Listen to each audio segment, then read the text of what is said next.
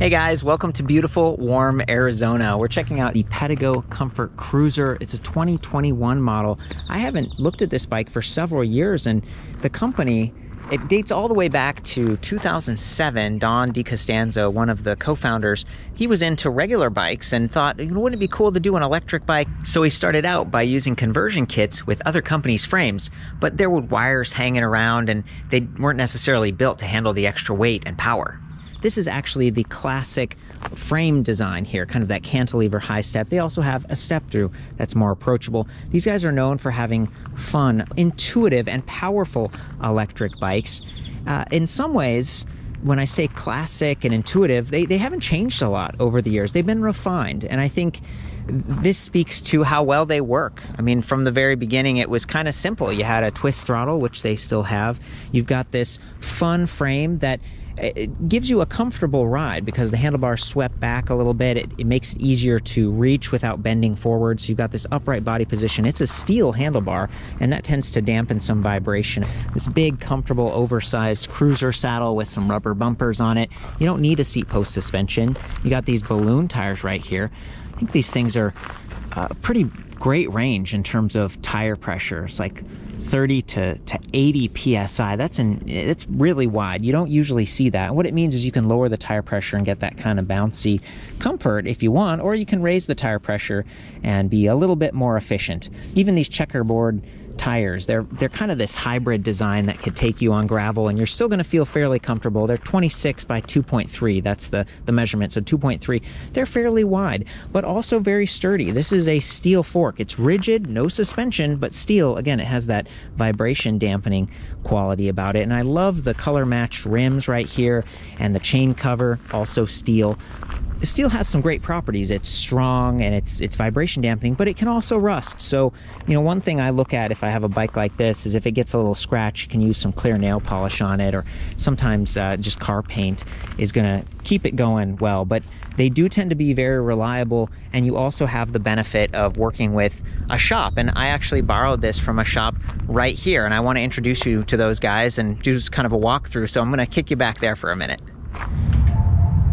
Hey, so I think that's Steve and Sherry in the back. Pedego, Glendale, Peoria, Arizona. What a nice shop. You guys just moved into this bigger location, right? Yeah, we moved in here about a year ago. Okay. We've been in business for about 4 years and here about a year.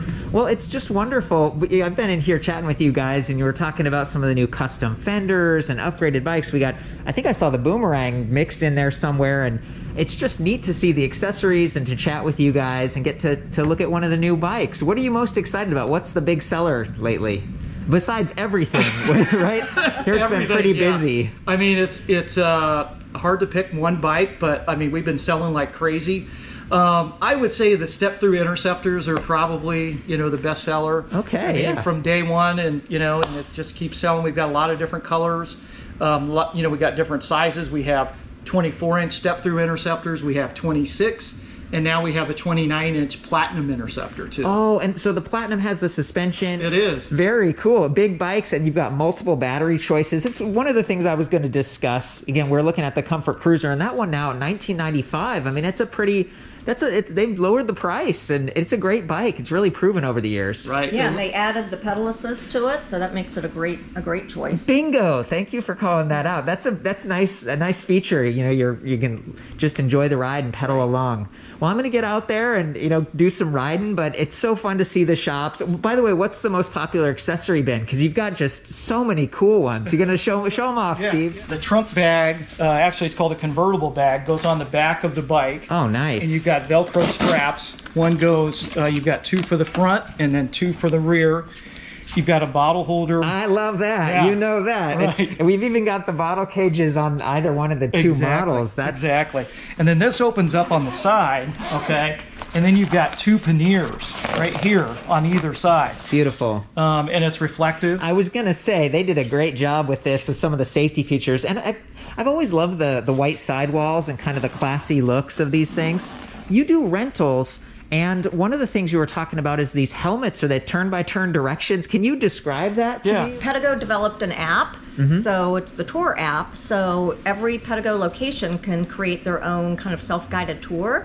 So they can either just do it through their phone or through these R1 Evo helmets. So oh, they're smart Cena. helmets. They're an advertiser on the Right. site. They're pretty cool. They make motorcycle helmets, Right. and now they do e-bike helmets. Yep. That's so you sweet. can connect on these. You can connect unlimited helmets with Uh-huh. all your friends to go riding. You can talk to each other. You can answer your phone, listen to a book on tape. So they're great. We sell a lot of these as How well. wonderful. And then your ears are still free, so you get Correct. protection, you can hear the surroundings, but you get... Now, are you the ones who narrate this? Am I going to hear Steve and Sherry out No, there? actually, it's Dwayne, who is our uber wonderful employee. He was one of our first customers. And he is a retired guy. He came back to us after he bought his Ridge Rider and said, hey, I'm retired. I'd love to, work in your shop. And so he works for us 3 days a week. He does all of our tours. Cool. So we have some custom tours that we provide. And he did the narration for our 2 tours. Right on, Dwayne. Yeah, Good shout Dwayne's out. the best. And bikes, it's warm here. My dad lives here, and it's nice that it's warm, but sometimes you want to get on a bike to kind of stay cool. And then an e-bike is just another level. Right. So thank you so much. It's really been an honor to get to speak with you and have this little break. Thanks for shutting the door for us. And I'm really enjoying the bikes. Great. Okay, so we've got to see the shop a little bit. I want to dig back into the details on this. My goal is to be really thorough. And back at the site, Electric Bike Review, I've listed all the measurements. I do this by hand. I measure the length, the width, and the width's fairly relevant here because these are wider handlebars and the brakes stick out. A lot of times if you're going through a doorway, you might even touch the door frame and kind of make these lines on it. So be careful. You can get through, just kind of go slow and easy. I measured the weight, 58.9 pounds, as you see here, with the 36 volt 10 amp hour battery. Of course, you can upgrade to 36 volt 15 amp hours for 540 watt hours of capacity, especially if you're someone who's a bit larger, maybe you're using the throttle a lot, or you want to go for longer distances. Maybe you got one of those optional bags or panniers or something. It's nice to have the extra juice, and only $300 for that. So I've been very impressed that Pedego has managed to lower their prices over the years, and $19.95 stock for this is pretty good for a bike that's sold through a dealer. And you saw how friendly these guys are. They're going to help you out. You can try the bikes out, kind of get fitted and get some service if you do get a flat tire. I mean, we've got these puncture resistant sort of slime tires that are in there, and it's just going to help you not have to go into the shop quite as much. Well, this one has a 7-speed drivetrain, and it's upgraded. It's 12 to 32 teeth on this Shimano Acera, so that's a nicer derailleur. It just means you're going to have more gear options and an easier time starting or climbing if you do shut the battery off or if you run out of juice or something like that. So I really love to see that. I like that the rack has been a little bit, kind of updated over time. You'll see this is a bungee loop down here, so you can use a bungee cord. A lot of times panniers that you get have a hook in the bottom, so that was really thoughtful. It is thicker. This is non-standard gauge on the tubing, but it works very well with sort of the Velcro trunk bags and stuff. And then you've got this kind of a clamp thing on the top here for those simple, quick items. I like that Pedego has, so much of this is co-branded. I think these are probably Wellgo pedals, but they say Pedego. They're some of my favorite pedals. They're very wide, very stable, and they've got these built-in pins. They're not super sharp, but they do give you great traction. Excellent. And then if we come back up to the front of the bike, of course we have all the reflectors and stuff that you'd expect, but look at these wires. They're pretty clean considering how far they have to go, and we've got these disconnect points where you can swap parts out if something gets damaged over time, and then they've routed them right through the frame. So this is a purpose-built electric bike frame. It's not just a kit or something that was connected to the bike. I think they've been fairly thoughtful about where they've done the routing, and again, that's the quick disconnect cable for the motor. If you do get a flat or you have to do some work, that is very handy, so you're not having to balance everything and stretch the wires or whatever. Kickstand here, they've still got the center mount kickstand. This is something I kind of complain about sometimes, because if you cycle the crank backwards, you get the pedal lock, and that happens if you're backing the bike out of a garage. So just kind of keep that in mind. You can sort of tip the bike up like this, pedal forward a little bit, and then you'll be able to stow the kickstand. It's a little bit of a gripe, but given that these are heavier bikes and some of the upgraded versions like the Platinum Interceptor, they've got the big suspension fork up front. So again, heavier bike, I feel like having the kickstand at the middle is acceptable, and it's got that adjustable foot so you can extend it depending on how flat your parking surface is. Given that this bike is fairly heavy, it's nice that we've got a powerful motor. So this is Pedego branded, but I believe it's actually a Dapu hub motor. I think it's a 500 watt, 35 Newton meter, planetary geared hub motor. It's silver, it matches the spokes and stuff, blends in very nicely. This is a good motor. It's powerful enough that with the twist throttle it can give you a good start, and it's quiet enough and smooth enough, and it doesn't have any of this like drag that some of the older direct drive motors would introduce. It doesn't have regenerative braking or, you know, fancy stuff like that, but what we found was, you know, the extra weight and complexity of regen braking on an e-bike, a lot of times it just wasn't worth the hassle. So I like that Pedego has moved towards all of these planetary geared hub motors, and it just looks so nice. And then of course the brakes. This is one of the more sort of standard or downgraded parts, and part of how they probably keep this bike more affordable and what you get with the upgrades on the other ones. But I like that even though they're mechanical, they're not hydraulic, we've got these nice rubberized sort of ergonomic levers, 4 fingers, so you can really get a hold of those things and stop yourself if you need to. It's got that integrated bell. They even have motor inhibitors built in, so there's a cutoff switch, so anytime you're pulling those brakes, you're not going to be fighting the motor, whether it's pedal assist or throttle. The motor just completely cuts out when you pull the brakes, so I appreciate that. And then these large 180 millimeter rotors, so they didn't go 160, they went 180 front and rear. And then you can see the calipers here, Bengal.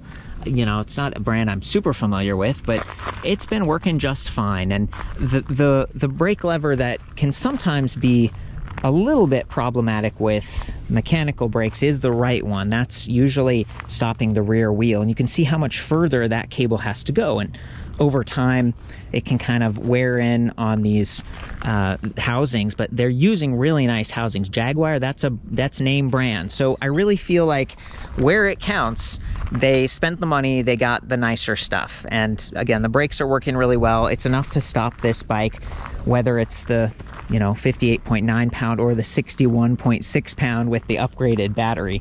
And again, that's about $300. So it feels like you can get away with the stock bike for around $2,000, but then you start adding up the price if you want the optional steel fenders. You can get those really nicely matched with the chain cover, or maybe you want a suspension seat post. This is a 27.2 millimeter rigid aluminum alloy post, and it's 300 millimeters long. It's not 350, so there's a little bit of a limitation on how high you can put it. I like that the saddle and everything's positioned with enough room so that you can use one of the trunk bags. You're not colliding, like everything's spaced appropriately. And then if you do get a suspension seat post, you're just going to be reducing that back and neck pain if you are going on bumpy terrain. I feel like the handlebars, as we discussed, they already do a good job. And look at this stem, it's 100 millimeters. It's steep. I think this is 30 degrees. So it's up, it's bringing the handlebars back to you, as we discussed. The bike feels very comfortable and solid to me. And back here to the drivetrain for just a second. So I mentioned that's 12 to 32 teeth. We got a 44 tooth steel chainring up front, not narrow wide. There's no chain guides or anything, but this is a cruiser bike. It's kind of a neighborhood casual ride. I've done a little bit of off-road here. No problem. I'm not dropping the chain or anything. A couple other quick mentions. We got these thicker 12 gauge spokes, very sturdy. They help to offer that higher weight capacity on these bikes, even though officially they just say 250 pounds, 36 hole rims. Up here, this is actually pre-wired for a headlight. Now it doesn't come with one, but it does come with that integrated rear light, which is actually built into the battery. And we'll show you that once we get into, you know, turning the bike on and everything. But I think that's nice. And then some of the hardware up here, this is 25.4 millimeter bore on the handlebar, and this is a quill stem, so it can kind of go up and down a little bit. This is all sort of old-fashioned cruiser type of hardware. It's not 31.8 millimeter.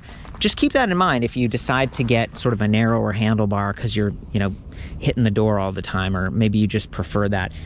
Again, I've listed those specs back at the website just to help you manage this bike a little bit better and know what to expect. They're using great parts, they all work together well, but they're slightly different than hybrid and mountain bikes that you might see. One of the other things I really like about Pedego, in addition to the whole dealer network thing, is that they have this 5-year prorated warranty. So for the first 3 years, it's pretty much comprehensive, but after that, there's some differences on the pricing. And I'm gonna kick you back to the shop again. If you're gonna get a Pedego bike, we recommend getting a lock, because the bikes come with a 5-year warranty. And if you buy one of our locks, there's 2 choices. You have either the chain locked or you have a foldy lock. Huh. The chain lock is $99 and the foldy lock is $129. And those come with a 5-year theft warranty. So if somebody picks it, cuts it, and steals your bike, then Pedego will replace your bike for up to 5 years. That's pretty incredible. Oh, yeah. And yeah, I was reading there's kind of this prorated 5-year thing too, where it's like the first 3 years your battery's completely covered, and over time these batteries degrade, so they have like a partial replacement coverage. Right. So the way that it works on the batteries is the first 3 years is fully replaceable. The 4th year you get a discount of 40% off the battery, and then the 5th year it's 20% off. So, you know, by that time you might want a new battery anyway. It's a neat program because the battery is one of the more expensive parts of the bike. Right. And yeah, I mean, you got tires, the slime tubes, and all kinds of stuff back here. The seat posts, suspension seat posts. I'm a big fan of those. Pedals and all kinds of stuff. Even actually, for people who don't know, you know, the Comfort Cruiser, it does come in the step-through version, 24 or 26-inch wheels. And with this crossbar adapter, you can hang it on those car racks a little easier, right? Stick. You really just got a lot of great accessories. And one of the benefits of working with a dealer, you can try the bikes, and then you've got some sort of service and setup, that kind of stuff here too. These bikes, you know, aren't light, so we have a mechanical lift. We can lift the bikes up. We've got dual sides, so When it sounds like you're expanding, you mentioned you're looking for another mechanic or something too. Right, we are. Good for you. If you're in the Arizona area, Peoria or Sun City, that's kind of a fun job. You get to work with bikes and stuff. Okay, guys, so, you know, we're looking at just the Comfort Cruiser. That's the most affordable model, but there are several upgrade options, and we happen to have one right here. This is the Interceptor. It's the next step up. Can you tell me what the differences are, what you're getting? Yeah, so it's still the 26-inch wheels like this one. What you're upgrading on this is you're going from a 36-volt battery to a 52-volt battery. Oh, wow. Okay, and there's a lot of creature comforts on the Interceptor that aren't on the Comfort Cruiser. So one of the things is that it has an integrated light. It has an upgraded LCD. We also have hydraulic brakes. We have the leather grips, the leather seat.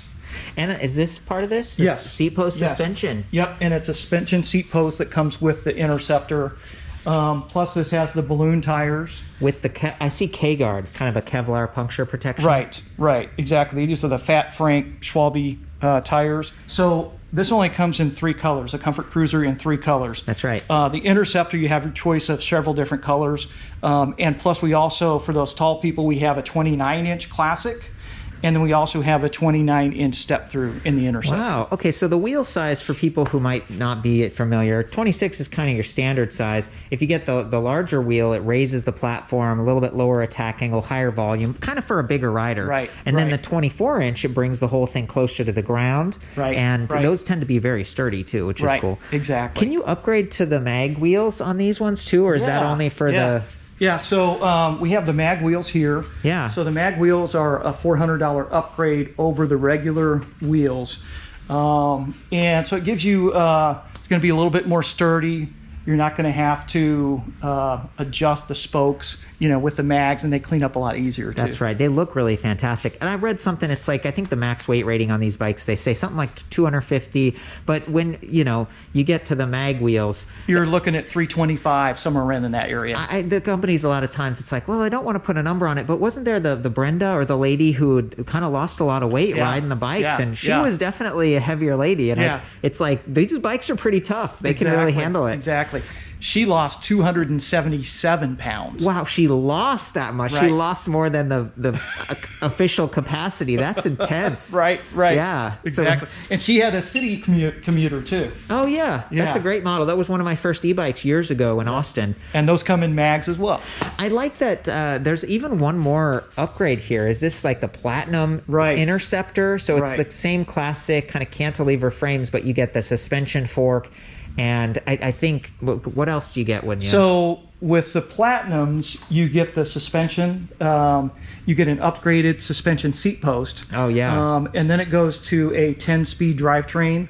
Instead of just the 7 that we got here. One of the additional things with the Platinum versions is you have the ability to upgrade to a 52-volt, 17.5 amp hour battery. Oh, wow. So you're talking between 70 and 80 miles, you know, range with that. Can this one also do the 29er wheels and stuff? Yep. Okay. These are all of the Platinum models can also do the mag wheels in either the 24, the 26, or the 29. Yeah, we look at this. We got a bunch of the different ones here. Well, and I love the colors, and it's really interesting how they've built around this platform. And I appreciate you giving me some of those insights on the upgrade path. Sure. Great job. Thanks. It feels like this bike has really done well over the years, and I just love that it's gotten a bit more affordable, and that you can get the step-thru, you can get the 24-inch wheels, you can get the 36-inch wheels, you can get the high step like we see here, you can get several colors. So there's like this dark metallic blue or metallic red as we see here, and then there's this coral pink with teal rims. Really beautiful stuff, whatever you choose. And the sidewalls, while they're not reflective on these tires, that's still a highly reflective color, white. So I feel like safety-wise, whether you upgrade and get the $45 headlight, which is, it's really cool that it runs off the main battery, whether you do that or not, whether you get the fenders, it's a pretty good platform all around. So let's go over here and check out the charger, because this is another upgrade, kind of a bonus. It's Pedego branded, weighs like 1.9 pounds, but it is a 4 amp charger. So that's a faster than average output. Most chargers I see are just 2 amps. It's just gonna fill that battery faster. And it's nice that because they have these upgrade options, you're not gonna be stuck with a slow charger. This is the charging port on the battery. You can charge it on or off the bike, which is wonderful. And here's the fuse. It's nice that they're thinking about safety. There's this on-off switch, which when it's on the bike, it's kind of facing down. It's nice to be able to sort of shut the bike off, and that way people can't tamper with the display, because this does have a twist throttle. If someone turned it on, they could be, messing with the bike and stuff. So I feel like that's good. And it's got this like built-in sleep function that if you aren't using the battery for a long time, it kind of shuts itself down and tries not to degrade. Extreme heat, which in Arizona could be a factor, that can degrade the cells over time. So it's nice you can take that off and bring it inside with you. The 10 amp hour standard battery, that one weighs about 7 pounds. And if you upgrade to the 15 amp hour, I think it's closer to 9.5 pounds. So keep that in mind. Extreme cold can also be kind of tough on the cells. I don't think it damages them quite as much as the heat, but it is going to shorten your ride. It's sometimes even half the distance just because the cells are really cold. Keep that in mind. I just love it when you can charge the battery on or off the bike. The big complaint I have with these batteries is just that they are positioned high and in the rear. So 7 pounds that might otherwise be down centered, which, a lot of competing products, that's where they put the battery. Instead, it's way up high in the rear. And that does probably reduce the total capacity of this rear rack. I'm guessing kind of 50-pound range. That's usually the case. I didn't see the details on this from the official Pedego site. And you kind of wonder about child seats and all of that. Might be something worth asking the shop about. But regardless, 7 or 9.5 pounds in the back, you can get this like crack the whip kind of feel on the bikes, especially the step-thru. I mean, it's got 2 tubes and there's like a crossbars between them. They're doing their best to make them stiff and to give you that reliable, I'm trying to communicate to you, like some frames you just feel it flexing a little bit, or there's even this wobble thing that can happen. It's a lot easier for that when you have weight on the rear of the bike. So between the heavier build, the rear mounted battery, the kickstand, and just some of these things that are common to cruisers, some of these compromises, those are the real trade-offs I'm thinking about.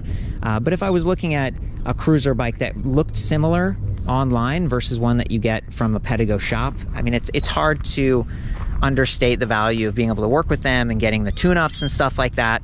And they're just friendly. So anyway, with that said, let's put this battery back on the bike.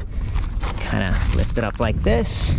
I love that you can actually slide this in and it just clicks right in, even if we didn't have the keys in there, which is nice. I love that you can take the keys out and they give you 3 of them, so you're not gonna be missing out if you lose the keys. It's spring loaded, so you have to turn it like that and then you can pull out.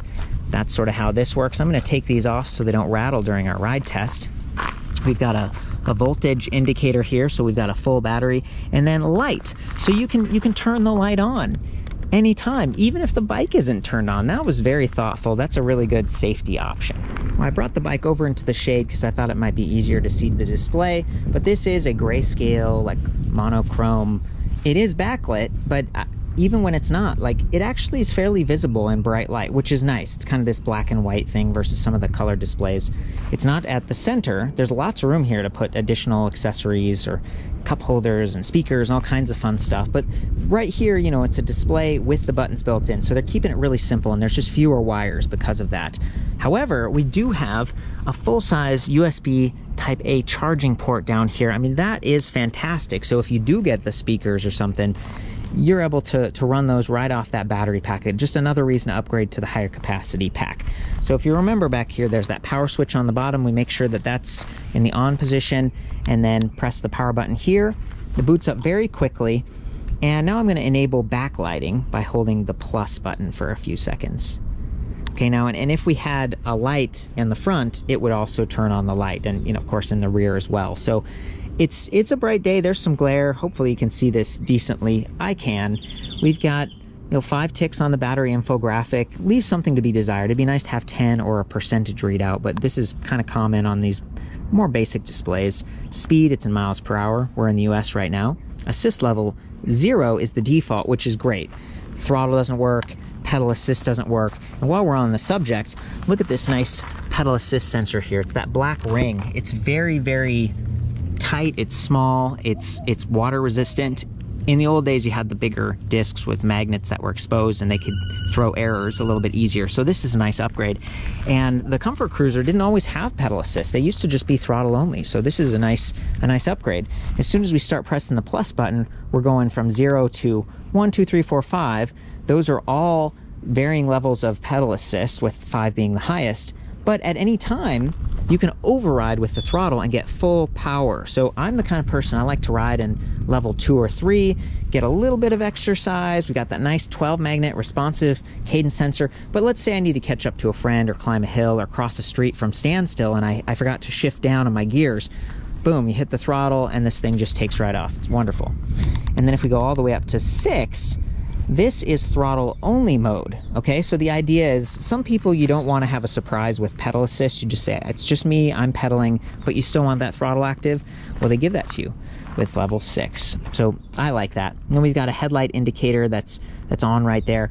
In order to use the USB that we were talking about, I think we need to hold plus and the power button for a second. There's a little icon. It says, okay, USB is active. And we can turn that off as well.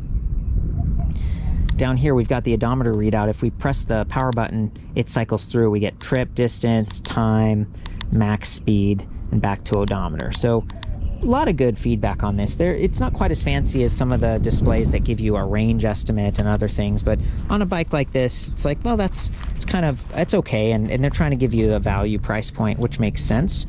Plus and minus, if we hold those, we get into the settings menu, and we can cycle through by pressing power.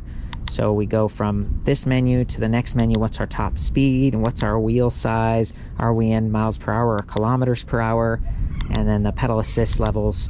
It's a lot of good feedback. And then I feel like if we hold plus and minus again, we exit. That is the display. I love that. So having the USB, having it be fairly reachable and intuitive, and the monochrome, maybe it would have been easier to see out in the sun. So for me, it's like, you know, that's fairly readable. Look at that. Yeah, I'm a fan of it. I feel like the technology they chose really fits the bike. Okay, the path is clear. The only thing left to do is take it for a ride. We're already powered up. Stow that kickstand. And then I'm going to take this down to level 5 so that we've got pedal assist. I want to show you how quickly it responds, and then talk a little bit about the shifter over here. This is something that is a bit of a trade-off to me, because it's like you have to reach, and you're using your thumb for these. You really have to kind of push far for some of these lower gears. But I think they chose this because it works really well if you're wearing gloves. It's got this nice big readout on top. It's very intuitive. And it's sometimes those trigger shifters down here, they require finer motor skills, and then the housing can collide with the throttle housing, which you see there's a cable, a port right there. So with that said, I'm just gonna start pedaling.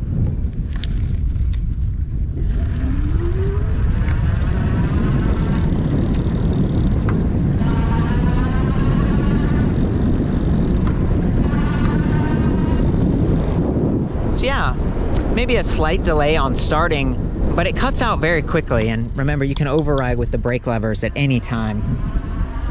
Now, one of the things I like to do is the no hands test, which is, It works okay on this bike, but you'll see we're kind of swooping back and forth.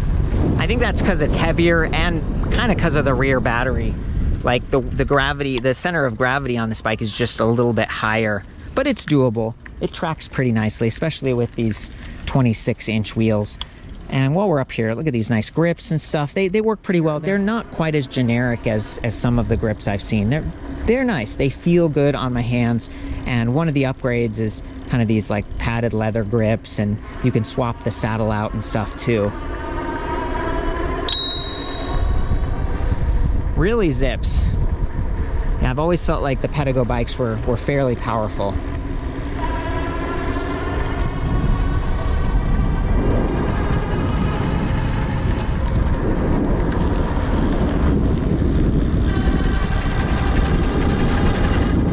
There we go, we're up right at that 20-mile-per-hour top speed. This is a Class 2 electric bike because it has a throttle as well as pedal assist. And yeah, it's just a lot of fun. I'm gonna ride along in the highest level of assist so you can really hear the motor and you can see how quickly it starts and stops based on pedal assist to start. I'm also gonna go off-road a little bit so maybe you hear just any noises. There are no fenders on this bike right now. So that's not stock, so it should be pretty quiet, but I've noticed sometimes the chain can actually bounce into the cover. Otherwise, I feel like it's a really quiet, solid bike. Maybe the kickstand occasionally can get that little bounce sound.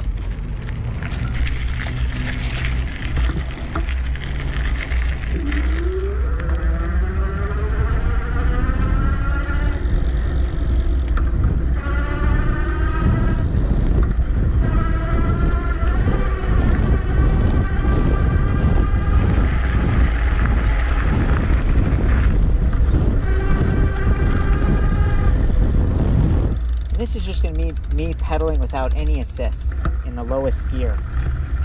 It's actually doable, which is kind of cool for an almost 60-pound bike.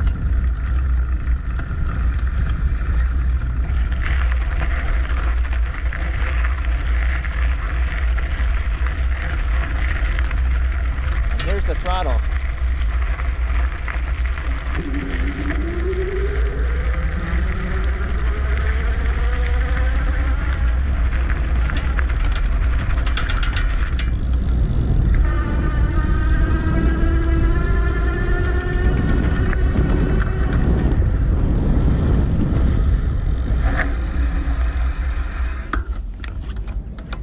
Brake test at the end there and responded really nicely. Let's see how he does, folks. I heard he's a professional.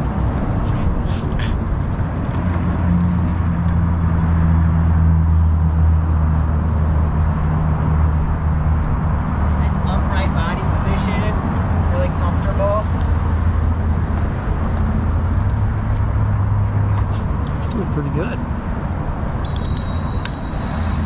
Nice. Thanks, I appreciate that, Steve. Thanks. So that is the Pedego Comfort Cruiser. It's been really fun to ride this bike after so many years. I've looked at it several times in the past, and I'm really pleased with what Pedego has done and thankful to the dealer here who spent some time with us. I hope this helps y'all. I've got the details back at the website, ElectricBikeReview.com. I've got people leaving their own feedback, posting their own pictures and stories in the forums there so you can get the straight scoop. And I hope I see you on the trail. I love ya. Ride safe.